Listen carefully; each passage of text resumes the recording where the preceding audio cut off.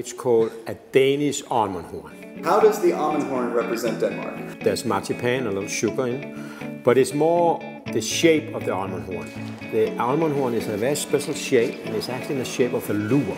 And a lure is an instrument that the Vikings would blow into before they would go to battle. And actually there is a statue and a main square of somebody blowing a lure. And every time I pass by that, I always think about these ornaments. Proof of the Pudding is a catering company. Yes. You don't really make Danish food except for we make that, and we make some few things. We also have our, I call them frikadelle. That's our version of a meatball. There was a restaurant in Atlanta called the Midnight Sun. It was a lot of typical Danish food.